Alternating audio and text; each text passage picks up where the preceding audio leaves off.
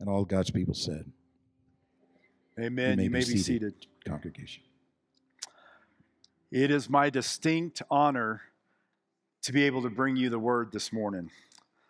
I guess you really need to watch what you say from this pulpit. Seems like it was a couple weeks ago that we were recognizing Dr. Cohn and basically giving him a word of thanks. And in that, I said that I really wanted to be like him when I grew up. So, ladies and gentlemen, be very careful what comes out of your mouth. One of the most transformative verses written in God's Word that has absolutely rocked my world is found in 1 Timothy chapter 4, verses 12 through 16. Please stand as we read God's Word together.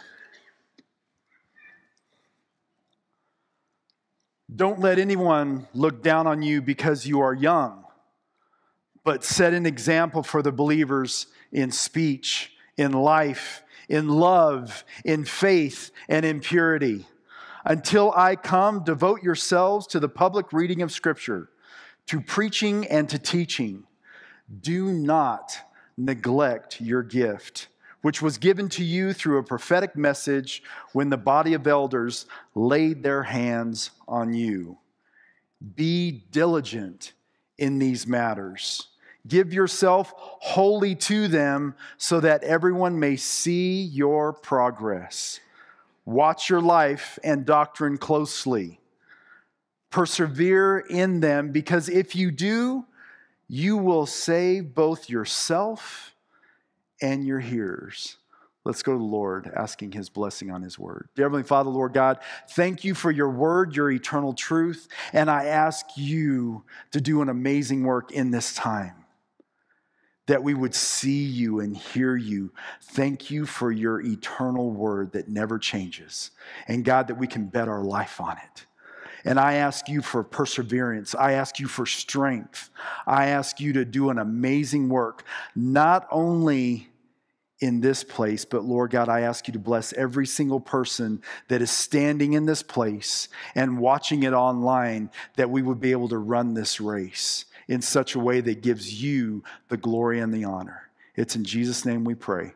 Amen. You may be seated. My junior year of high school, I felt the call into ministry. And these verses actually solidified my call to ministry. They have now taken on a different vantage point, being that I am now in my 50s. As you know, Paul wrote this to Timothy as an apostle.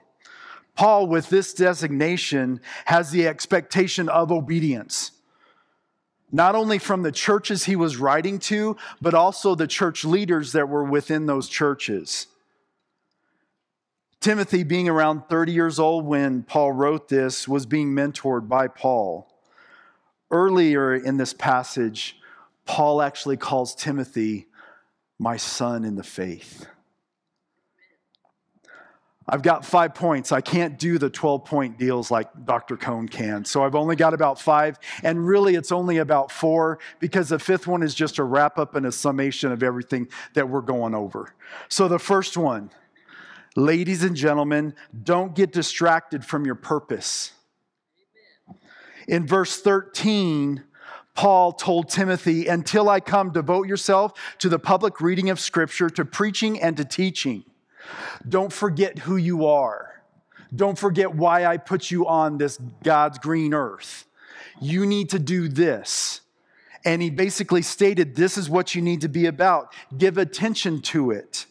There are so many things in this world that distract us.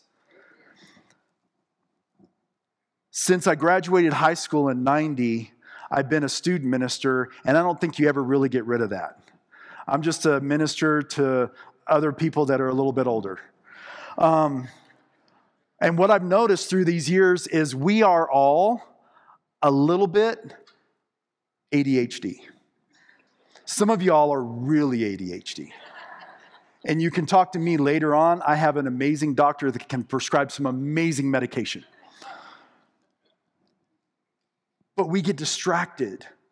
And that's when we talk about these spiritual battles, That's exactly what Satan wants us to be, is distracted so we don't see and grab a hold of what God has for us. Now, I believe the whole reason why Paul wrote this to Timothy was because Timothy was getting distracted with all the craziness that was going on in his world, in his church at the time. Now you're thinking, oh, no, he was a spiritual leader. Everything was good and he was fine. If we're reading this, the reason Paul had to write this to Timothy was because he wasn't quite reaching it. Do you know what I mean? We don't necessarily get a letter stating, oh man, you did this really well and you did this really well. It was more on, hey, don't forget who you are. Don't forget about your identity, who is in Christ. Don't forget your purpose. Because if you get distracted, all of a sudden, you don't know what you're about. And ladies and gentlemen, my fear is that a lot of us are walking around with identity crises right now. We've forgotten who we are and whose we are.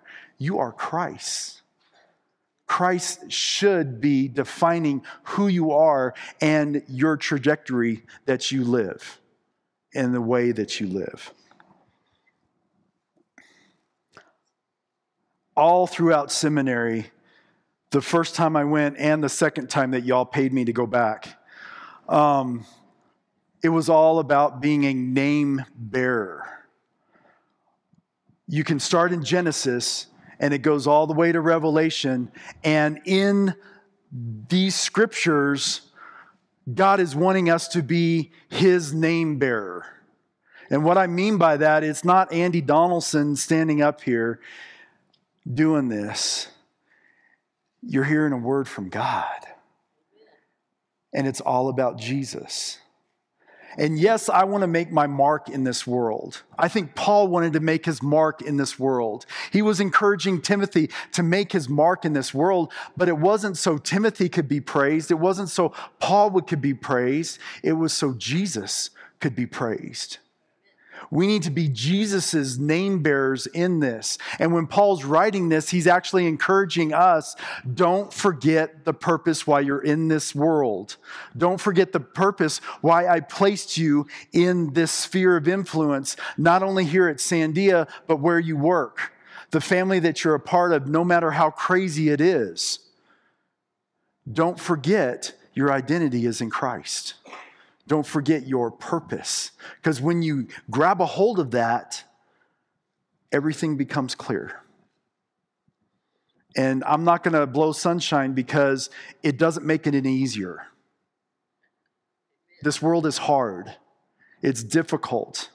And it's frustrating sometimes. But God has a purpose for you in it. Just like he had a purpose for Timothy leading out with his church. And he said, don't get distracted. Don't forget why I put you in that church to teach and to preach the gospel. Because your identity is in Christ. Dr. Cohn, for the last several weeks, has been preaching on agape love. The only way we can truly love one another, though, is to have our identity in Christ. I mean, we can put on the fake smiles, we can put on the fake personas and say, yes, I really love you, when you're thinking, I don't want to be around you right now. You know, y'all have been there, I've been there. But the only way to truly love is to have our identity in Christ. The only way to truly grab a hold of God's purpose in our lives is to actually grab a hold of his identity in our hearts and in our innermost being. 2. Second part, don't neglect your gifts. In verse 14, it alludes to the fact that Timothy has been given a miraculous gift. And it was the elders of the church laid hands on him. And what gift is not exactly clear. I can speculate on this. Commentaries have said that it was preaching, teaching, prophesying, but it doesn't state exactly what it was. We as believers, if you have accepted Christ as your personal Lord and Savior, you've been gifted. You've been given a gift for the sake of the gospel, for the sake of the church, to promote that gospel. Now, you don't want me up here leading out with worship and song. That's why God called Kim and Suzanne to do that. All right? Dan rushed up to me right before I came up and he says, you better make sure your mic is on. The whole reason it was off is because I did not want that being projected to anywhere. I love singing praises to God in my truck with the volume up and in the shower. But don't neglect your gifts. You can even go back to what Paul wrote to the church at Corinth when he was talking about these gifts. And these gifts aren't something that you necessarily earn. It's not something that, oh, well, you're a good guy, you're a sweet lady, and you've earned this. It's by grace. God gives you these. We don't earn these gifts. But ladies and gentlemen, we have to use it as the body of Christ. And he was encouraging, he meaning Paul was encouraging Timothy, don't forget about your gift. Use it. Ladies and gentlemen, it goes the same thing for us. Don't forget about your gift. Use it.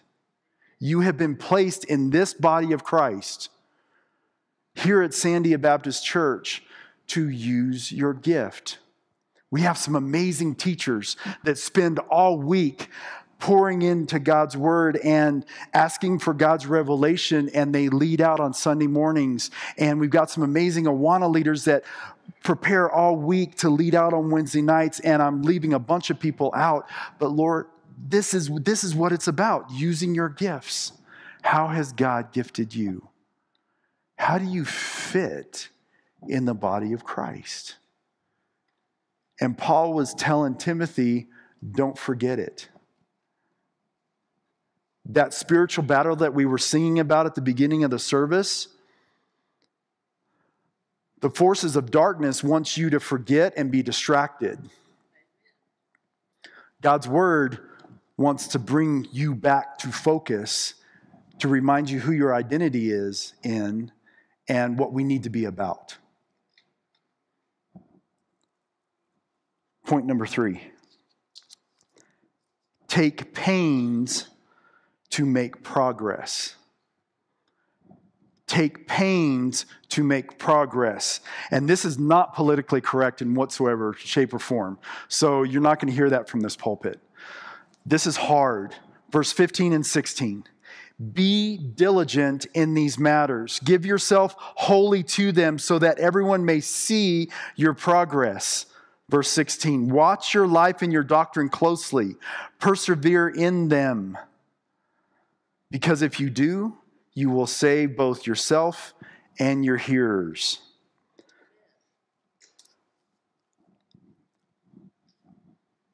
We need to go back to the original meaning of meditate. Not some Yoda thing here lately. Meditate in the modern sense is passive and uncritical and that's Greek, by the way. Paul is talking about thoughtfully and attentively working on those things God has placed in your heart and in your path and in his word. Be fully immersed in your work. It's not going to come easy. Don't fall into that lie that this world, this life, this Christian walk is easy, because it isn't. It's going to be hard. When Jen and I first adopted our boys, we got a book for them, and the title of the book was Do Hard Things. And all throughout the book, it was talking about how to build a fire and how to do these really cool things, but it took work. It wasn't something that was just handed to you. So many in our world right now want to cut corners as fast as they can by the seat of their pants, not thinking before they actually act.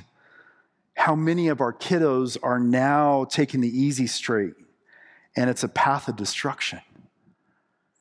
They're into drugs, they're into alcohol, they're into premarital sex, they're into these identities that are based on social media and this world rather than on our risen Savior. So I go back to our first point that we made. Don't get distracted from your purpose, your identity. Because if we have that, then we know what our purpose is and we're able to strive and we're able to work hard. Because in the working hard for something, I don't mind working hard for something if there's an end goal. I don't mind sweating it out. I don't mind spending the time in it if there's an end goal. But if it's for nothing, then it just is for nothing. God's word has given us this very clear plan about how we need to live our lives, about what we need to do, about how we need to live each and every moment of our day. And he says, your identity needs to be wrapped up in me, and I will give you a purpose. I can't promise you that it's going to be easy, but I'm going to give you a purpose and strive for it. Paul, throughout all of his writings, is talking about running the race, persevering, that it's a battle. And it is. It's an absolute battle to live for Christ. And I think we do an injustice to our children and our grandchildren when we tell them, oh, that's going to be easy. Ladies and gentlemen, no. We need to tell them that those things that are of God are sometimes hard. They're hard to stomach. They're hard to figure out sometimes. I'm not going to stand up here and lie to y'all and say every time I open God's word, it's easy to understand. It's not. I'm not going to tell you it's easy to live, because it's not. It's easy to take the easy street. It's easy to fudge on this and lie about this. It's hard to stand up and be a man of God and not lie, and be a man of integrity and be a woman of integrity. That's what Paul is encouraging Timothy to do right now. And I really, truly believe that's what he's not only calling us as individuals, but that's what he's calling the church to do. And I'm not talking about Sandia Baptist Church. I'm talking the church as a whole, the body of Christ. We have got to stand. We have got to do hard things. We've got to be willing to have a little bit of pain in our life, to struggle sometimes in our life, to sweat, to put in the hard work. Paul is absolutely stepping on my feet right now when he instructs Timothy to take pains in working intelligently, paying attention, to get into your work while focusing on it, while we think hard about what we are doing. How many of y'all would just like to sometimes close the Bible, put it on your nightstand and say, okay, God, I don't want to do this anymore? I've been there. I think we all have. But what Paul is encouraging Timothy and the church to do is to open it back up again. God, what are you teaching me? What do you want me to do? And I want to do it. Number 4. And this is kind of the last point, but really number 5 is, but 5's a summation. So number 4, so we're getting close. I'm not going to be a 50-minute Frank, I promise you. Persevere to win. Point 4, persevere to win. In verse 16, 16b, the second sentence, persevere to them, because if you do, you will save both yourself and your hearers. Those people God has entrusted to you, that he's put in your path. You have a moment here to be able to persevere, to save them, to show them who God is, to share with them, this is what God's done in my life. This is how much God loves you. And this is how much God has a plan for your life. Other versions, if you're in King James Version or the old King Jimmy or whatever the case may be, it says, take heed, watch yourself, pay close attention, persevere to win. What are you winning? It says, persevere, because if you do, you will save both yourselves and your hearers. Guys, it's salvation. God has entrusted us with these people in our world so that we can share salvation, the gospel, with them, so that they may know what it is to be a child of God. Jen and I took Bob and Vicky out to lunch before they left for their assignment in the East. And I asked them, I said, how can I be praying for you guys? How can we be praying for you? And they said, we want to make a difference. We're in our late 70s, and we can't run around like we used to. But God revealed to us, we need to breathe life into these young pastors and young church leaders, and that's what they want to be about. Yesterday morning, I got this call from my son, and he works at Discount Tire, and he said, Dad, the house is on fire. And I'm like, what? He said, you need to go outside. It looks like the house is on fire. I ran outside, and the neighbor directly to the west of us, his house was on fire. Ran over there, and I grabbed our hose, and I run over there, and I'm in the middle of his lawn trying to put out, basically it's a grass fire and his shrubs, and all of a sudden it's engulfed the front of his house. Other neighbors are running out with their hose, and they've got buckets. And you know how you have those moments of, it's not working. I had that moment when ash was falling on me, and I have my little stupid garden hose, and I'm trying to put out this raging inferno, and I'm like, God, this isn't working. And then all of a sudden I see out of the corner of my eye neighbors that are coming in with their hoses. And we were able to, thank God, save the house before it became a raging inferno. And in 10 minutes, it felt like it was 30 years. The fire department showed up and they were able to put the rest of the fire out. But how many times do we feel like, God, I can't do it with my little garden hose anymore. It's not enough. God has called you to the place where you're at, to the family where you're at, to the church where you're at, for this specific time, to do those things that He's placed on your heart to do, and we need to be obedient to those. And even when you feel like it's a little stupid garden hose and you're trying to put out this raging inferno, God has your back because the fire department's coming. He loves you. He has a purpose for you. Point 5, be a person of the word. And I'm going to step back from that. We as Sandia Baptist Church need to be a church of the word. And I'm going to step back from that to the body of Christ. We need to be the body of Christ that is defined, and our identity is on the Word of God. Looking back at verses 12 all the way through the end of this chapter, our identity, our purpose is found in Christ.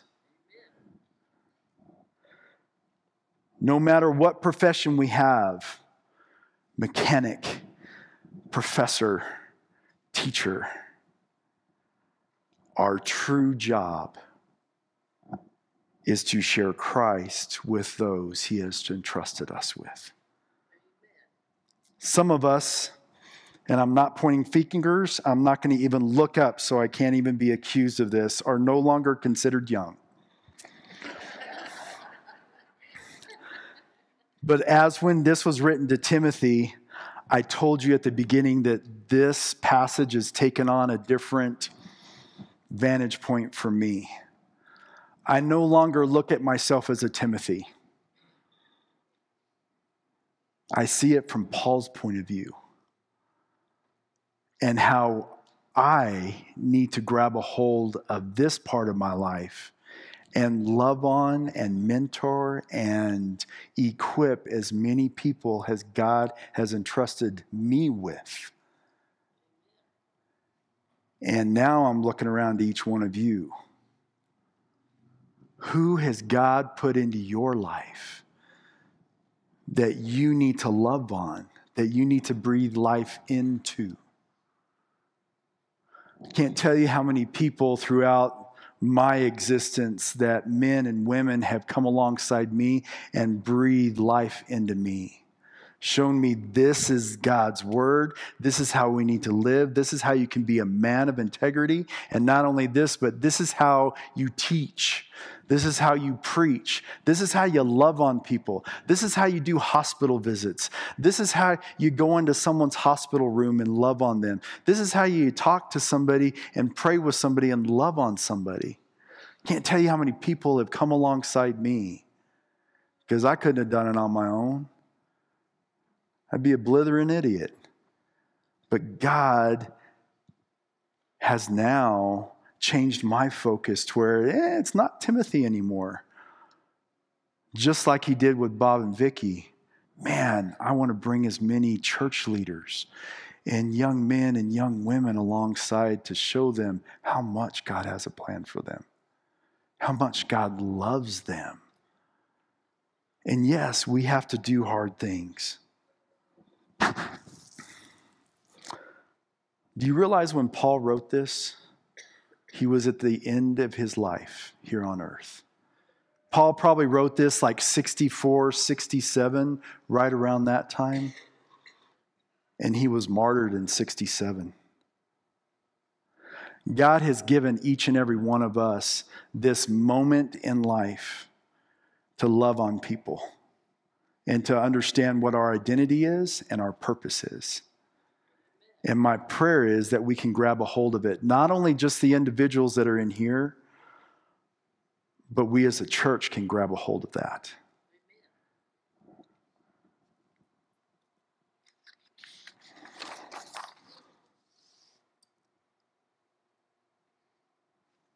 You'll have an opportunity next week to receive one of these cards. And it's an invite to our Easter Resurrection Sunday service at the end of this month. In fact, you're going to receive 2 of them. And on the back side, it says, "My name is." You're not receiving them today. The whole reason is, I want you to dedicate this week to prayer. God, who are my 2? Who are the 2 people that you brought into my world, in my path, that need to be here? And I'm not talking about church hoppers. I'm not talking about somebody that is already a follower of Christ, involved in a church home. I'm talking about somebody that doesn't know Christ, that does not have a church home. So my challenge to you is pray for God's revelation to reveal to you 2 people, because you're going to get this card next week at the beginning of service. And we're going to touch base with it a little bit more next week so you can know kind of what's going on. Because we're getting excited about Easter. Man, it's a time in the year that people are more in tune with those spiritual things. They're ready to hear a word from God. And I want us as a church to be able to equip you to be able to go out and bring them here. Because Dr. Cohn is excited about bringing a very strong evangelical message that Sunday morning. Is your identity in Christ? Do you understand what your purpose is? If you don't, at the end of this service, we're going to have a time of invitation. Have some people down here at the front that would love to encourage you in your walk with Christ. And if you don't have a walk with Christ and you want one, we would love to share with you how you accept Christ as your personal Lord and Savior. If you don't have a church home, Sandia Baptist is an amazing fellowship of believers. And we would love to have you a part of the family here. After the prayer, we're going to have a time of invitation. That's your opportunity to stand and make your way forward to make these decisions solidified. Let's go to the Lord in prayer. Dear Heavenly Father, Lord God, thank you for your grace, your mercy, and your love. And Lord God, I ask you to do an amazing work in our hearts and our minds. God.